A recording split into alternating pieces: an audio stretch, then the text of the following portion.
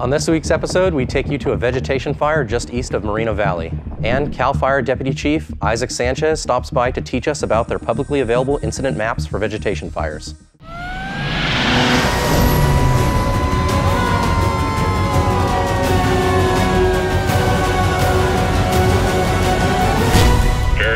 Engine 1 with report on conditions. Hi, I'm firefighter Brennan Polensky. Welcome back to another episode of Report on Conditions. Let's get started by looking over some highlighted incidents.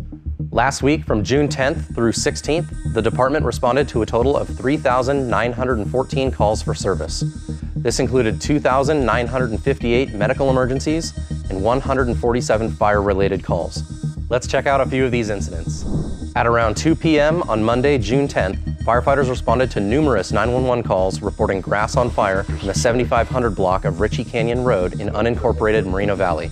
The first arriving battalion chief reported difficult access in rough terrain. One of the firefighting airplanes reported 3 to 5 acres of grass burning at a slow rate of spread. Due to this report, the chief requested 4 additional engines to respond. Firefighters were able to make access and get hose line around the fire to stop the forward spread in about an hour. Fire resources were committed for approximately 4 hours for heavy mop-up and full containment. A total of 8 acres burned and no injuries to civilians or firefighters were reported. In the late evening of Thursday, June 13th, firefighters responded to a traffic collision near the intersection of Grapefruit Boulevard and Avenue 49 in Coachella. The first engine on scene reported a single vehicle that had rolled over into a tree. Patients were trapped in the car, and the engine requested additional resources to assist with extrication, as well as a second ground ambulance. Both patients were extricated after about 20 minutes and transported with moderate and serious injuries to a local area hospital. On Saturday, June 15th, firefighters responded to multiple 911 calls reporting a semi-truck on fire near the intersection of Avenue 50 and Highway 86 Expressway in the city of Coachella. The first responding engine reported visible smoke and immediately requested a water tender to respond as well. Once on scene, the engine reported a 53-foot semi-truck trailer on fire. The flames were quickly contained to the trailer and units were on scene for about 1 hour working on mop-up. No injuries were reported. On Sunday, June 16th at about 1 p.m., dispatchers received reports of a vegetation fire that started near Gilman Springs Road and Alessandro Boulevard just east of Moreno Valley.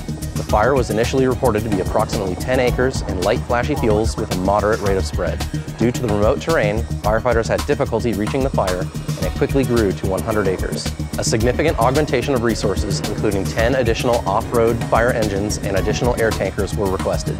By the end of the day, on Sunday, the fire had grown to 450 acres and was continuing to burn. Fortunately, at the time of this recording, the Lisa fire is 890 acres and 100% contained. I'm CAL FIRE Deputy Chief Issac Sanchez, and this is Did You Know? Did you know that CAL FIRE has an incidents map which reflects all CAL FIRE vegetation fires that have reached 10 acres or more? Some of the information in the near real-time maps include fire size, containment, resource counts, and fire perimeters. In addition to these features, you can also track the locations of all CAL FIRE aircraft, whether they're on the ground or in the air. CAL FIRE provides these resources to the public to ensure that they are receiving timely, thoroughly vetted information on CAL FIRE activities statewide. Did you know that the lush green annual grass growing in your yard could be putting your home at risk for wildfire damage? With the recent increase in rainfall, seasonal grasses are growing quickly, and when they dry out, they become fuel for wildfires. Don't wait until it's too late to protect your home. Visit rvcfire.org for information on how to create defensible space and reduce the risk of wildfire damage. That's it for this week's Report on Conditions. Follow your firefighters in action on our social media at CAL FIRE RRU and stay up to date on incidents happening countywide. If you caught any great footage of our firefighters at work or out in the community, send them to us at rrupio@fire.ca.gov. On behalf of your Public Affairs and Community Education Bureau, I'm Brennan Polensky. Thanks for watching.